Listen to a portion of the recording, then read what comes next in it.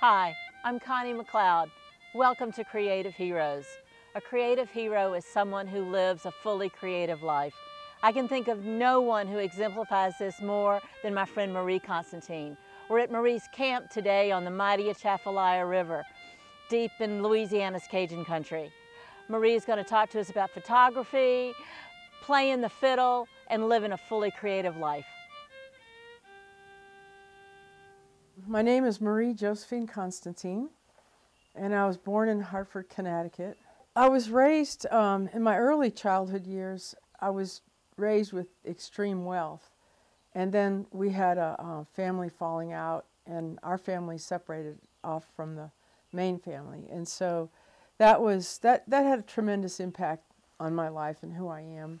I never wanted to be a photographer. It was a complete accident that I was a photographer. I just was working for the Catholic Student Center, and they needed somebody to take pictures for a 4-page tabloid, and nobody wanted to do it, and I knew I could borrow a camera, and so I did it.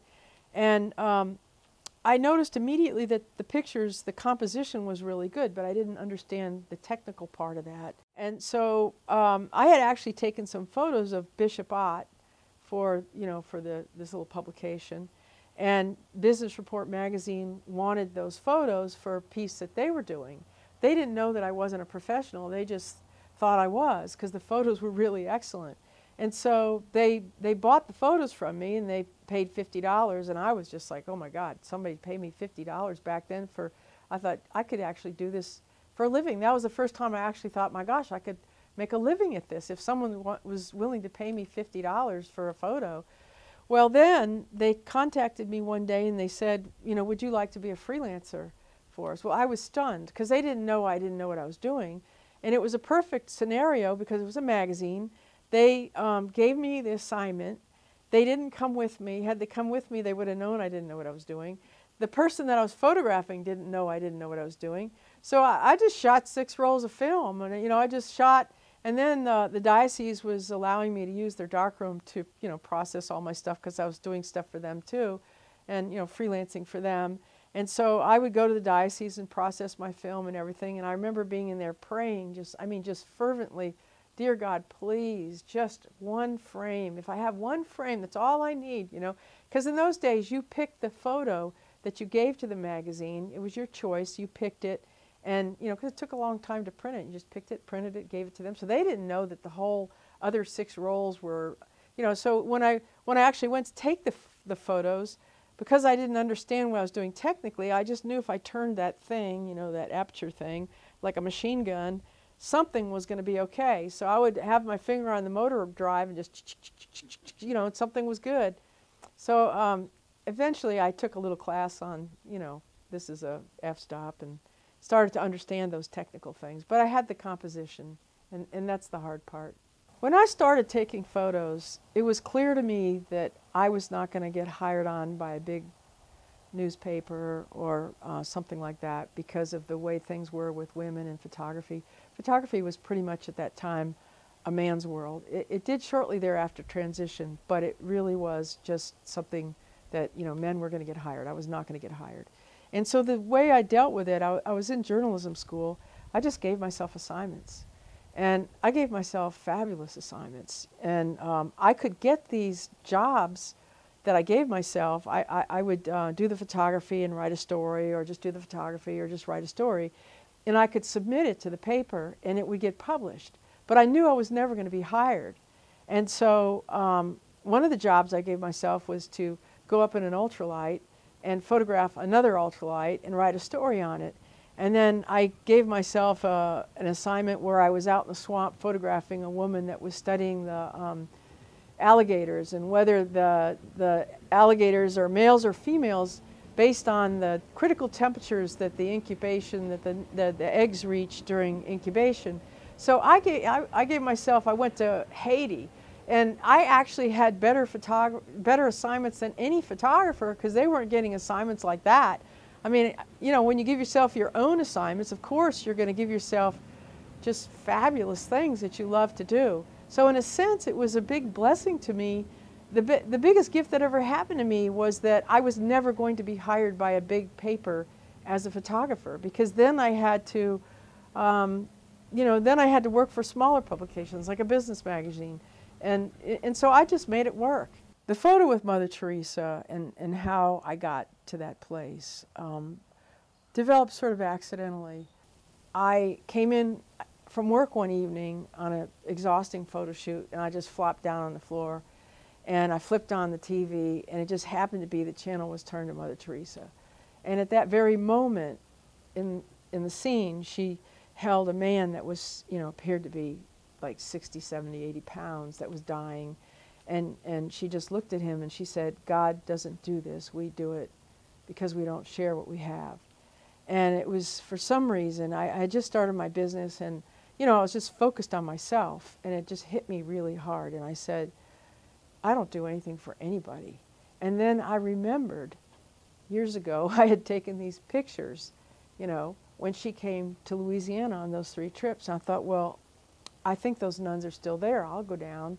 And so the next day I went down and to the soup kitchen, and I knocked on the door, and the nun answered, and I said, do you need any help? And she said, we need some help in the soup kitchen. And so that's how all this got started. And this priest called me one day. He was a Spanish priest from Spain. And he wanted a picture of himself and Mother Teresa. And I'd met him a few times. And, you know, the last thing I wanted was to add something on my list of things to do for the day. But I put it on my list. And when I got down to, you know, number 6 or, you know, whatever it was, I said, okay, I got to mail this to Father Pasquale. And so I had this box of photos, and I went in there. And I had already, you know, made all these photos for Sister Sylvia for the profession. And so I always kept extras. And so he wanted it for his prayer book. And so I thought, well, I was looking through this, and here's this sort of vertical. I'm thinking, oh, he'll love this. It's perfect. It's vertical. So there wasn't a whole lot of love and thought that went into this. I just wanted to scratch him off my list and do what he wanted, you know. And so years later, I was at some friend's house, and it was Easter, and I kept getting, my phone kept ringing. I'm like, God, how could somebody be calling me at Easter time? I mean, it's Easter. We're all supposed to be off, and people are calling me. And so I thought, I never ignore my phone, but I'm just going to ignore my phone and take care of myself. And so it just kept ringing and ringing. I'm like, my God, somebody must have died. So I answered the phone. It's Father Pasquale, and he's all out of breath. And, you know, he's like, he has this accent. You can't understand him. And he's like, you know, talking. And he wants my negative. And I'm trying to slow him down. I don't know what he's asking. And I said, Father, you know, you want my negative. And I said, if you want it, don't you want a picture? Surely you don't want the negative. If I give you the negative, you know, there'll never be another photo again, you know, because I won't have the negative. And so he got really frustrated with me, and he said, Marie, what's the matter with you? This is a great honor. And so I'm like, Father, I don't know what you're saying to me, you know. So when I finally got him to slow down, and what he was telling me was that he was in Rome, and they had a pile of pictures. They were preparing for Mother Teresa's beatification. They didn't have a photo that they thought would work. And he goes, I have a photo. And he reaches into his prayer book and pulls out this photo that, you know, I had given 2 seconds thought to.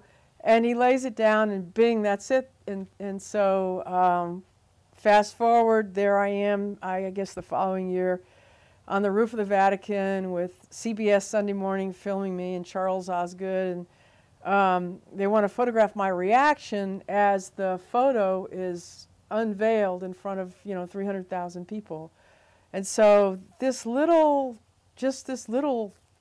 thing that I did that I wasn't even feeling loving like I was with the soup kitchen. I was just sort of responding to, you know, another person. I mean, in life, you know, we have to give back, and we have to, when it's inconvenient, we have to do things for people.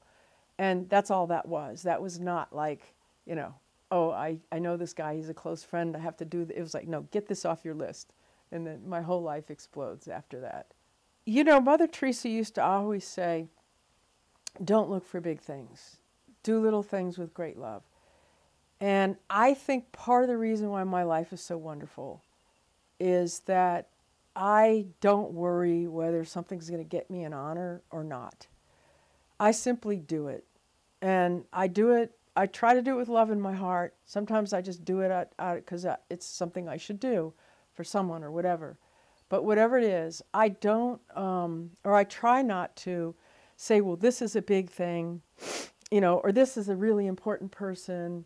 I'm going to pay more attention to them. and then this is a lesser thing. I try to look at it as the same, as, you know, you can do little things with great love, and somehow those little things turn into something big. And even with the camp, you know, I just had this visualization of, you know, my family was just so devastated by this breakup. And my first thought of the camp was to have a fabulous place where people can come together and have relationships, where my family can come and heal themselves. And I think the camp has sort of turned out like that. You know, one time I had a party and I asked Father Carville to give a blessing, and he didn't know that this was my wish for the camp. And he, you know, in the blessing, he said, Marie draws people together. She brings together, he goes, there's every age group here. There's whole families here just, you know, enjoying this camp. And she just brings, and I thought, I almost cried because I thought, wow, I guess I did my vision of the camp, that it would be a place where people could just, you know, connect. I wanted to take up the fiddle because I thought it would be cool to be able to play some tunes. But really what happened with the fiddle and me was I started meeting these wonderful people that also wanted to take up an instrument. And we started getting together and having parties, and we'd come down to the camp and we'd drink whiskey and play the fiddle, and we sucked, but we didn't care. And sometimes we'd hire someone to come over here and teach us a lesson, and we'd cook, and sometimes they'd pitch tents and they'd spend the night. And so the whole thing with the fiddle turned into something else, where the end product of actually playing a song well was really sort of not even in the mix after a while. It was just more like, we're having a blast. And then we would go hear our favorite fiddle players. You know, we'd go do that together and go out dancing. And, you know, and then I dance really bad. I'm kind of clumsy. And so, you know, one friend was like, we got to teach you how to dance, Marie. You're really horrible, you know. So it's just the whole, like, you know, just immersing yourself in this wonderful life. It's that journey. It's not getting there. That would actually be disappointing. It's just this journey that's completely wonderful. If we can find something that is actually a journey, that is a process, and take all this stuff off of us, this pressure that makes us feel like we have to arrive. Well, what's wrong with just, what if you were building a boat? What if it took you a whole lifetime? So what? If you could somehow enter into the joy of that moment of what you're doing and not be so focused on that end result. And I think that robs us of our happiness. We get robbed of our happiness because we have these expectations that are way too complex, and we can actually be happy getting a 220 grit sandpaper and seeing the beauty pop out of a piece of wood. I think when you live a creative life, you do find a lot of joy when you just slow it down and stop putting all this stuff on you. Stop thinking you have to go build some monument or do some great thing or get some award. They can keep the awards. You know, I would rather be with my friends, you know, having some fun. To me, that is joy.